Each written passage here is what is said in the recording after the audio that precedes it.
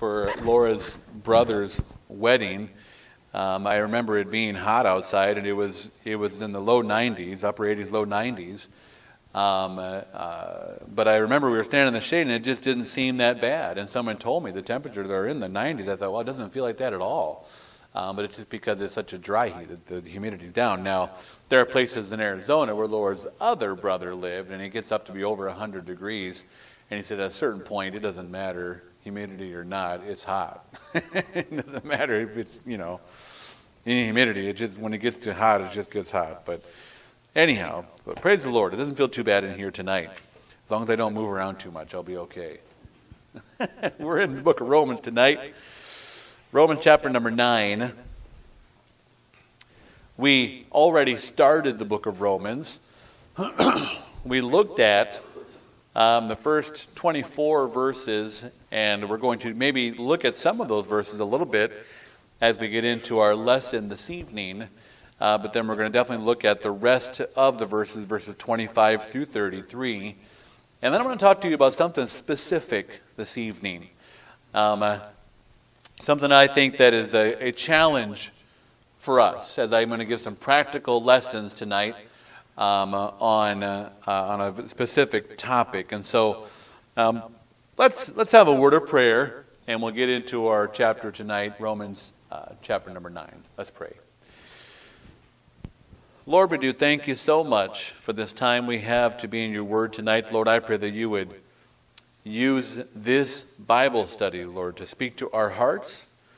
And Lord, may we learn more about you as we consider what your word says. And Lord, may it affect us. May it make a difference in our hearts and lives. Thank you so much, Lord, that you did leave us with your word. And that we do have instruction on how to live our lives. Bless during this time, Lord. Help us to follow. Help us to understand what your word says. May it make a difference in our hearts and lives. In Jesus' name, amen. All right. So Romans chapter number 9, the whole theme of Romans 9 is God's sovereignty. Okay? And specifically, in his sovereignty, he will show us mercy. And so the whole theme of Romans 9 really is that God will show mercy to us. Notice, if you would, verse number 15. Well, verse number 14 says, what shall we say then? Is there any unrighteousness with God? God forbid. Verse 15, for he saith to Moses, I will have mercy on whom I will have mercy, and I will have compassion on whom I will have compassion. Verse 16, so then it is not of him that willeth, nor of him that runneth, but of God that showeth mercy. Notice, if you would, verse number 18. Therefore hath he mercy on whom he will have mercy, and whom he will he hardeneth. So the theme in this chapter number 9, is God's mercy. And God, in his sovereignty, can decide to show mercy to us. Now, that may sound a little strange, but the truth is, one could make the argument, and really a rather strong argument, that how can God show mercy to us, because rightly we should be judged for our sins. And God could judge us for our sins and condemn us to hell, and rightfully so. However, God in his sovereignty says, all right, I will show mercy to man. And I will show mercy to whom I will show mercy. And God says, I can do that because God is sovereign and can do whatever he wants to do. So we see in this theme in Romans chapter number 9 that we have God showing us mercy. He is under no obligation to show us mercy. In fact, it would be right for him to judge us. And we looked at that. Okay? But he decides he is going to show us mercy. I want to talk to you tonight a little bit about mercy, or lessons about mercy. You and I have an opportunity to show mercy ourselves. And so by way of practical application, I want to talk to you a little bit about mercy and how we can show mercy ourselves. It is a difficult thing for us to find the balance between mercy and judgment. So we see here that God in his sovereignty is going to show us mercy. And God can do that. And he demonstrates in a couple different ways how he is sovereign. All right? But then he says here that in verse number 23 that all this is done for his glory, right? Verse 23, and that he might make known the riches of his glory on the vessels of mercy, which he had afore prepared unto glory. So he is showing the fact that he is merciful, and that he is sovereign and can do this. And in fact, his reluctancy or his willingness to hold back his wrath on those that deserve it.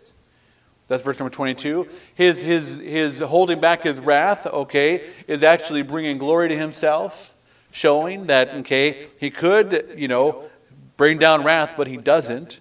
He's long-suffering, okay. Vessels of wrath fitted to destruction. He showed much long-suffering to the vessels of wrath fitted to destruction. And so we see here that he does show mercy, and that he rightfully could bring down judgment, but the fact that he's showing mercy is bringing glory to himself. And I'm tossed right now between whether to just go through these verses or to get into the points that I have for tonight. But we're going to go into the points that I have, the outline that I have for this evening. So Romans chapter 9, the whole theme is God's mercy. It is difficult for you and I, all right, to balance this idea of mercy and judgment. After all, the Bible does say that we are to have proper judgment. The Bible does say we are to have, proper chastising and proper rebuke. Proverbs chapter 9, verse number 8 says, "Rebuke a wise man, and he will love thee." All right, if you have someone who is wise, when he is rebuked, he will realize the error of his ways and make smart choices. And then he will love you for rebuking him. Proverbs 19:25 says, "And reprove one that hath understanding." So if you reprove one that hath understanding, and he will understand knowledge. He will gain more understanding. So there clearly is a place for reproof, all right? And those who have understanding that are reproved will gain more understanding. Job 5:17 says, "Behold, happy is the man whom God correcteth. Therefore despise not thou the chastening of the Almighty." All right, you're a happy person if God corrects you and God chastens you, all right? And we certainly see the place where God should chasten, God should correct. Proverbs 20, verse number 30. "The blueness of a wound cleanseth away evil, so do stripes the inward parts of the belly." Okay? There is a place for proper correction. There is a place for judgment. In fact, with an interesting study is the word rod in the Bible, in the book of Proverbs. Now, we live in a day and age when we are very much, there are many philosophies, and I talk about this a lot, right? There's many philosophies in this world that are in contrary to the Bible, the Word of God. It is getting to the place now where certain philosophies that this world teaches has become a moral standard of right and wrong in the world's eyes, and to even, as they begin to try to legislate right and wrong, all right, it is becoming even, in some places of the country, even illegal, or you get yourself into a lot of trouble if you say things, even though it's from the Word of God, but it goes against what the world says is right and wrong. And there's a lot of topics we could bring up that would be that way. One of those topics would be the proper way of raising your children and correcting your children. Now, the Bible teaches very specifically, and we're going to look at some of these verses, how to correct children and how to raise them right. Oftentimes today, this world has a whole different philosophy on that, and they will look at some of these things as abusive. Proverbs 10:13 says, "In the lips of him that hath understanding wisdom is found. But a rod is for the back of him that is void of understanding." Proverbs 13:25, "He that spareth his rod hateth his son, but he that loveth him chasteneth him betimes." Or he that spareth his rod hateth his son. Proverbs 14:3, "In the mouth of the foolish is a rod of pride, but the lips of wise shall perverse them." Proverbs 22:15, "Foolishness is bound in the heart of a child, but the rod of correction shall drive it far from him." It is our sin nature. That's a pretty interesting verse. Foolishness is bound in the heart of a child. When do you make some of your most foolish decisions in life? When you're very young. there's a reason why car insurance is so expensive for a young man. There's a reason why the life expectancy is, at a certain rate for any young man who owns and drives one of those crotch rocket motorcycles. And there's a certain percentage of people young men from the age of 20 to 25, who are expected to just die if they own one of those. Because at that age, you make very foolish decisions when it comes to driving things. And it is true. And every guy who's in his 40s or 50s knows it's true because they were the same way when they were that age. And as much as we try to tell these young men, don't drive like an idiot, we all remember back when we did the same dumb thing. And so, because oftentimes as young people, this is a very true verse, foolishness is bound in the heart of a child. All right? Our sin nature is in every one of us, and as a child, you need guidance and correction because that foolishness is there. But the rod of correction shall drive it far from him. Okay, Proverbs 22:15. Foolishness is bound in the heart of the child, the rod of correction drive it far from him. Proverbs 23:13. Withhold not correction from the child, for if thou beatest him with the rod, he shall not die. How's that for a verse? Proverbs 23:14. Thou shalt beat him with the rod, and shalt deliver his soul from hell. Proverbs 26:3, a whip for the horse, and a bridle for the ass, and a rod for the fool's back. Proverbs 29:15, the rod and reproof give wisdom, but a child left to himself bringeth his mother to shame. Now, there's certainly direction for us in God's Word for proper reproof, proper correction, proper chastisement. All right? This is judgment. This is saying, wrong has been done, and we need to correct that wrong, and we need to make sure that wrong is taken care of and dealt with. To leave that wrong go in the life of somebody will cause that person eventually to continue down the wrong road, and it has devastating effects in the long run. And everybody understood this at one time. Right? The child that's left to act the way however they want to act and do whatever they want to do. As a young child, it may be small things now, but it grows into bigger things later as they are never corrected. They are never, chastised for their wrongdoing. And then what is a simple thing at a young age becomes a much bigger thing at an older age and leads to a life of going against even greater authorities as they get older. Now, that being said, we understand that the Bible teaches judgment. The Bible teaches a chastisement. The Bible teaches reproof. The Bible teaches these things. But the Bible also teaches mercy. And sometimes it's hard to find this balance between mercy and judgment. Now, this really comes into play when you are running a Christian school. I've never had to deal more with this idea of, judgment versus mercy than when I've had to, work in a Christian school with volunteer parents who are all involved, right? Because people have different personalities, and people sometimes fall on the side of judgment, and other times they fall on the side of mercy. And sometimes it depends whether it's their child that's going to get into trouble or whether it's not their child. And a lot of parents seem to fall on the side of mercy when it comes to their own child. And I've had people tell me all the time, if I had $1 for every time I heard a parent say this, I'd have a lot of money. But they'll say this, Pastor, you need to come down on the rules, and even if it's my own child, you just correct them and tell them, that they need to straighten up, because even my own child, they need to follow the rules. And they say that. But number one, they don't want to bother correcting them themselves, so they want the school to do it. All right, and that's just the truth. I'm speaking from 8 years of experience of dealing with this. Number two, when it actually comes down to it, it's a whole different story when their child is actually doing something wrong and we want to come down on them.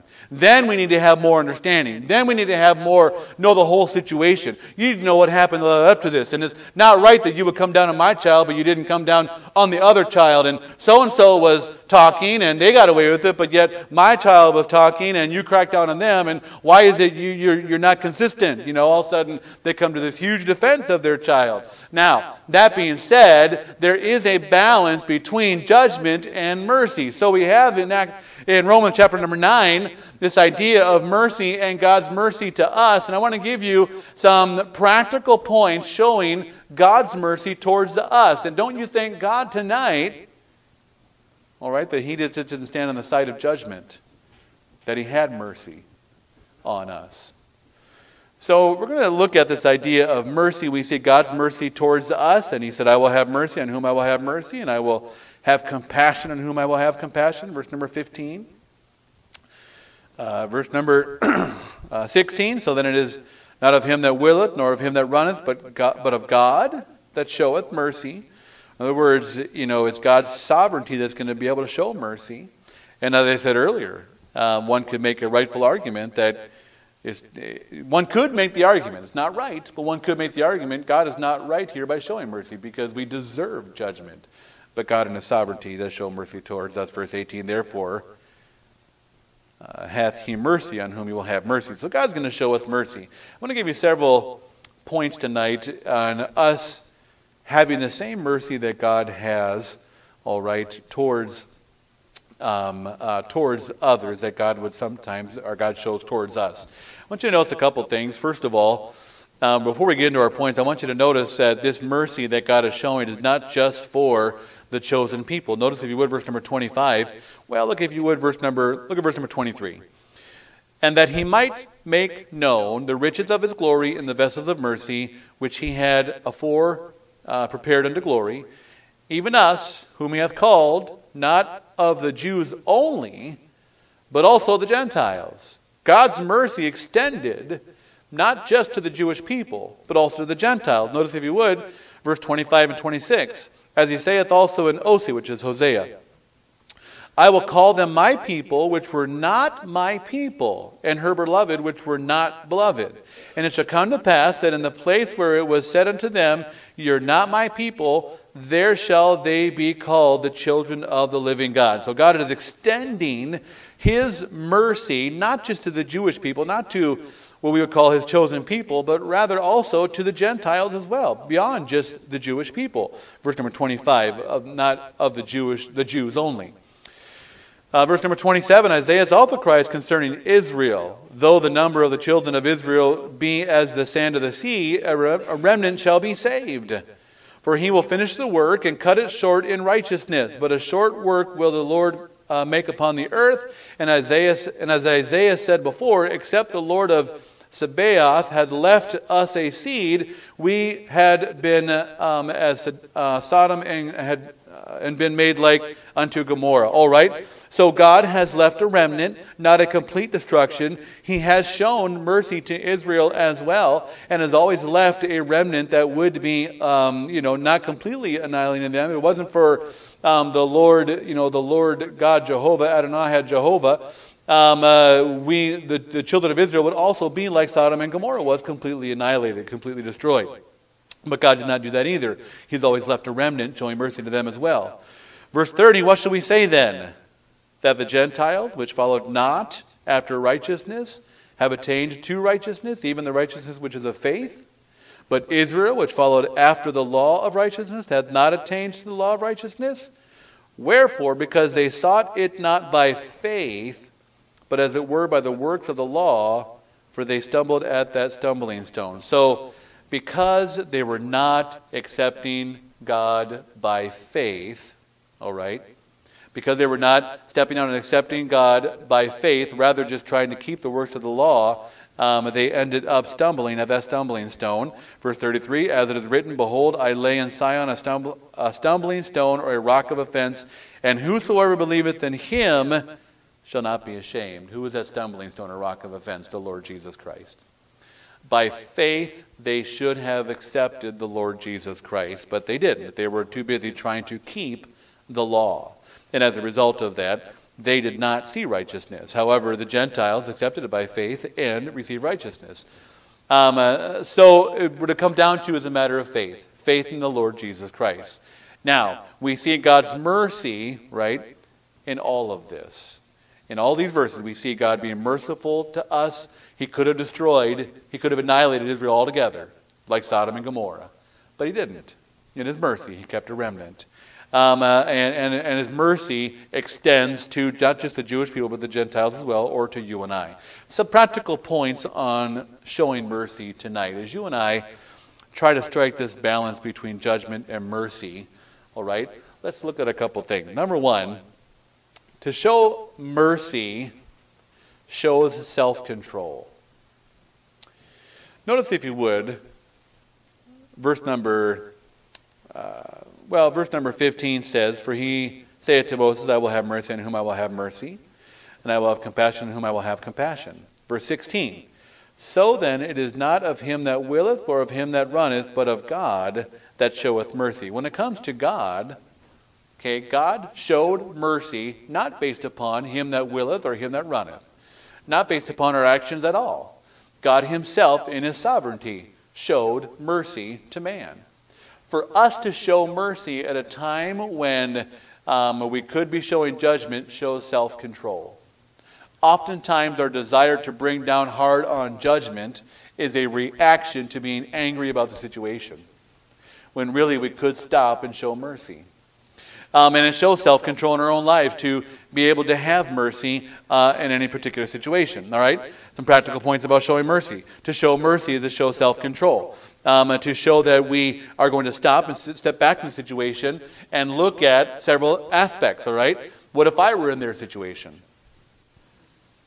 What are all the facts involved before I crack down on judgment? Is there an area where I could show mercy? And could I say to myself, you know what, if it wasn't for the grace of God, I would have done the same thing. Oftentimes we have people come to our church that are involved in sin in their own life. And sometimes they're not real repentant of it because they don't necessarily see it as wrong as it is. Sometimes they know that it's wrong, but they want to do it anyways. And it would be easy for me to cast judgment on them and say, you know, what's wrong with you, you wicked sinner? But yet they need someone that's going to show mercy and say, listen, I know a God that can forgive you for your sins.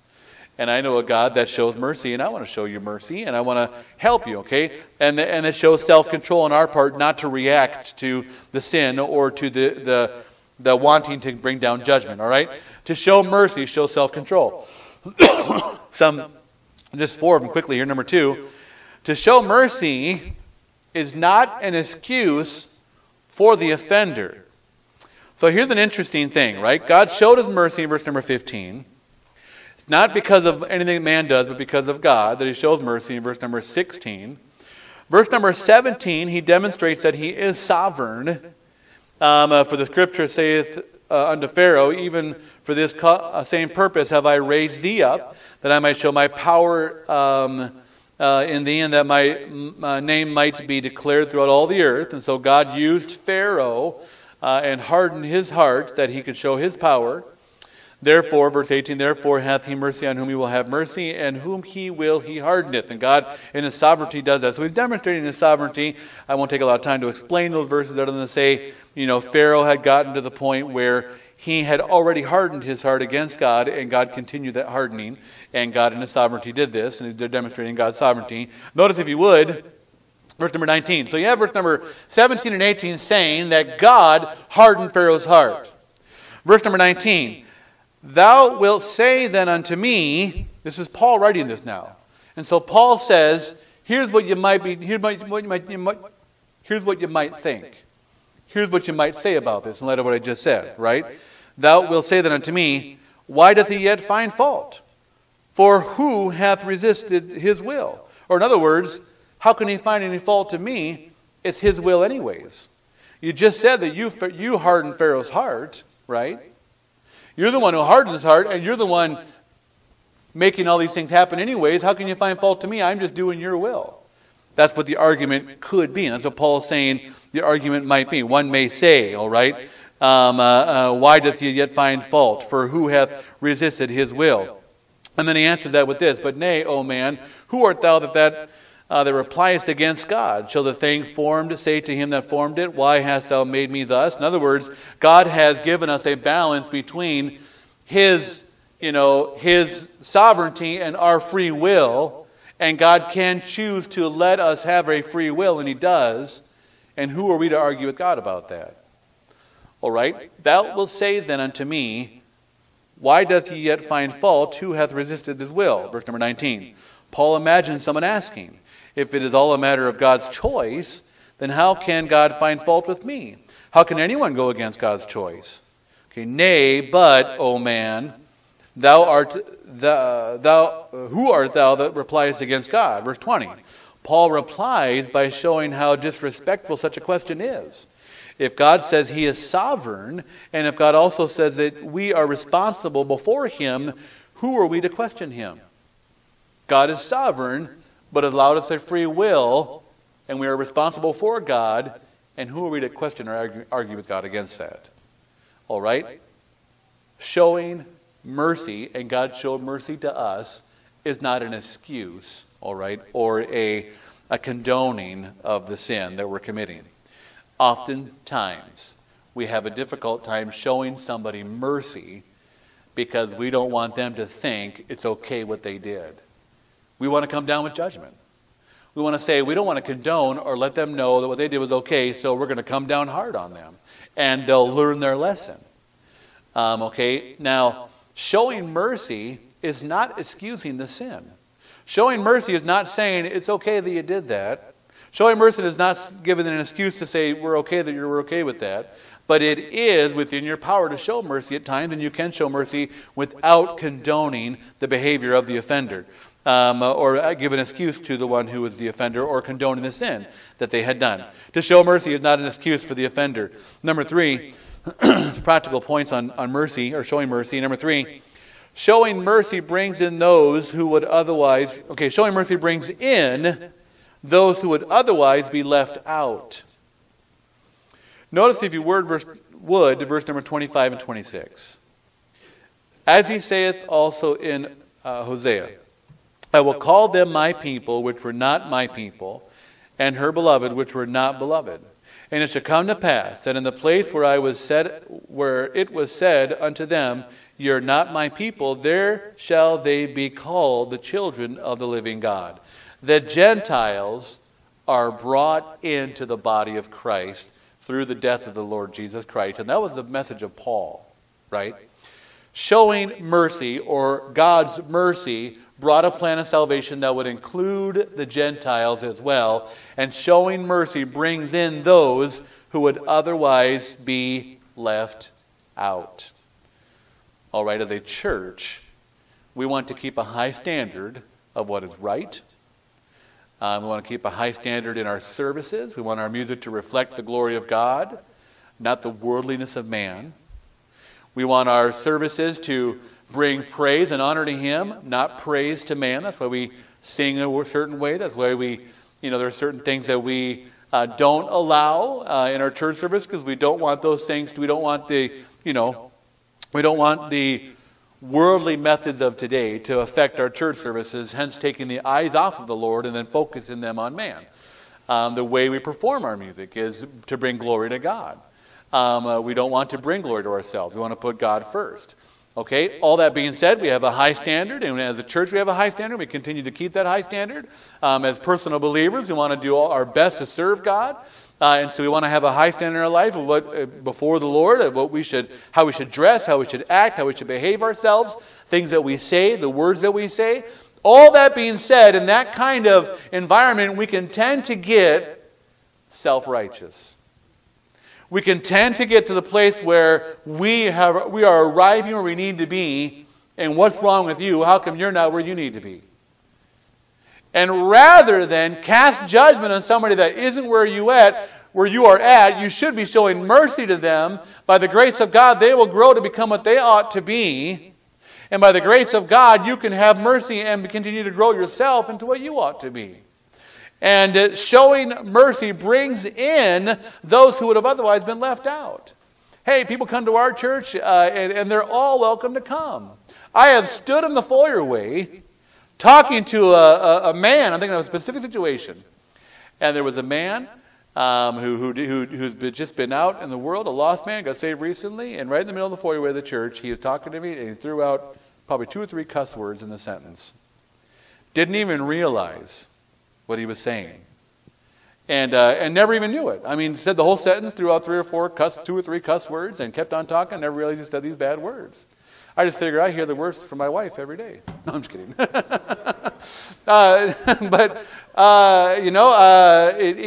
Hey, you were going to get people like that in church. They got a rough background.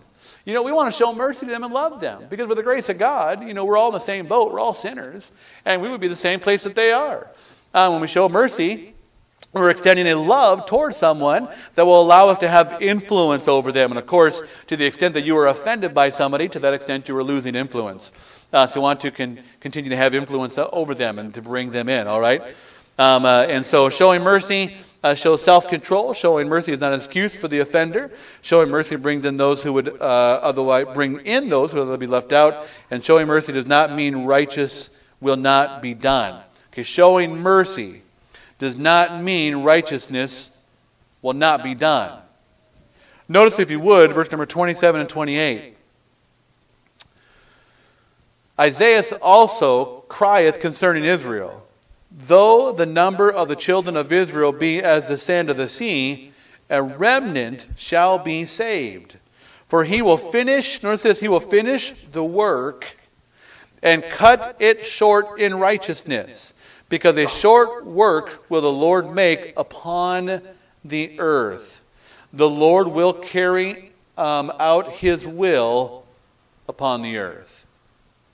And although God shows mercy, that mercy will eventually, he's long-suffering. But that will come to an end, and judgment will come upon this earth. And thank God he has been as long-suffering as long as he has been. And been as merciful as much as he has been. Showing mercy does not mean righteousness will not be done.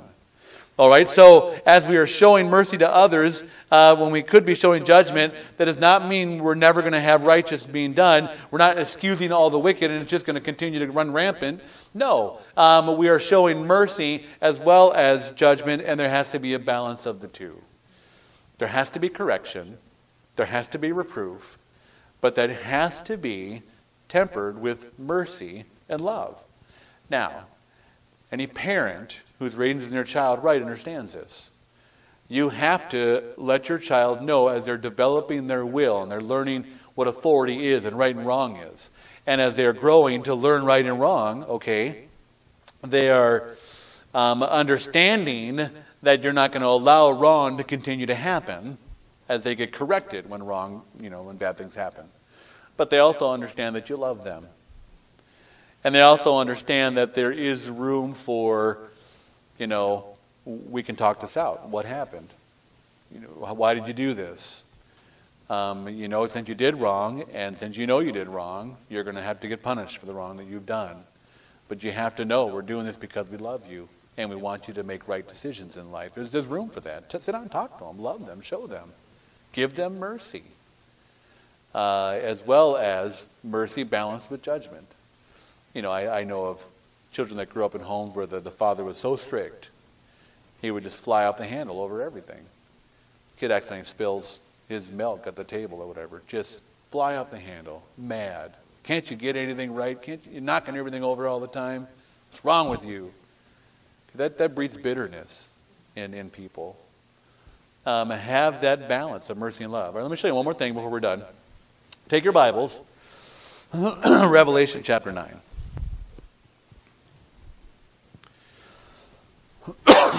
Revelation chapter 9. We went over this chapter in our study in the book of Revelation on Saturday night, the Bible studies that we do. And we see here in these verses, all right, the seven seal judgments have been complete, and the seventh seal judgment, that's the opening of the trumpet judgments, and chapter number 9 is the fifth trumpet, the fifth and sixth trumpet. These are judgments of God, right? God is now judging those that are on the earth in Revelation chapter number 9. The Bible says in verse number 1, "And the fifth angel sounded, and I saw a star fall from heaven unto the earth, and to him was given the key of the bottomless pit." And I want you to notice this little phrase here, "to him was given." was given the key to the bottomless pit. Now, he did not have the key. It had to be permitted for him to be given it to. God was in control. God allowed this to happen, right? Verse number 2, and he opened the bottomless pit. Once again, God allowed this to happen. And there arose a smoke out of the pit, and the smoke of the great furnace, and the sun and the air were darkened by reason of the smoke of the pit. And there came out of the smoke locusts upon the earth, and unto them was given power, as the scorpions of the earth have power. So here's these strange locusts coming out of the bottomless pit, and they have these powers, right? Scorpion powers. Notice verse number 4. And it was commanded them that they should not hurt the grass of the earth, neither any green thing, neither any tree, but only those men which have the seal of God on their foreheads. And to them it was given that they should not kill them, but that they should be tormented 5 months. So these crazy-looking beasts are going to torment for 5 months, and their torment was as the torment of a scorpion when he striketh a man. So here we have these locusts that are striking like scorpions, and they're tormenting for 5 months. How bad does it get? Notice, if you would, verse number 6, and in those days shall men seek death, and shall not find it, and shall desire to die, and death shall flee from them. They want to end it, and they would rather commit suicide than to continue to live with these crazy locusts that are biting them like scorpions, but they can't do it. Verse number 8, and they had hair as the hair of women, and their teeth were as the teeth of lions. And they had breastplates, as it were breastplates of iron, and the sound of their wings was as the sound of chariots, and many horses running to battle. Now these creatures don't sound very nice, the way they're described. Verse number 10, and they had tails like unto scorpions, and there were stings in their tails, and their power was to hurt men 5 months. So 5 months they would torture men. Verse 11, and they set a king, and they had a king over them, which is the angel of the bottomless pit, whose name is the Hebrew tongue is Abaddon, but in Greek tongue his name is Apollyon. One woe is past, and behold, there cometh 2 woes more hereafter. So here we have these strange creatures coming out of some kind of a bottomless pit on the earth, and they're going to come out, and they're going to, they're described as locusts, but they have this look like a woman's hair and lion's teeth and scorpion that are, for 5 months, they're going to torture people to the point where people will want to die, but they can't. This doesn't sound very pleasant, does it? I mean, this is a bad situation. Notice verse number 13. Here's the 6th trumpet. And the 6th angel sounded, and I heard a voice from the 4 horns. Heard a voice from the 4 horns of the golden altar which was before God, saying to the 6th angel which had the trumpet, loose the 4 angels which are bound in the great river Euphrates. And the 4 angels were loosed, which were prepared for an hour, and a day, and a month, and a year, for to slay the 3rd part of the men. So here come these angels out of the Euphrates River, and they're going to slay, actually kill, a 3rd part of men. Verse 16. The number of the army, the horsemen, were 200,000, and I heard the number of them. Verse number 17. And thus I saw the horses in the vision, and them that sat on them, having breastplates of fire, and of jacinth, and brimstone, and the heads of the horses were as the heads of lions, and out of their mouth issued fire and smoke and brimstone. These creatures did not sound very good.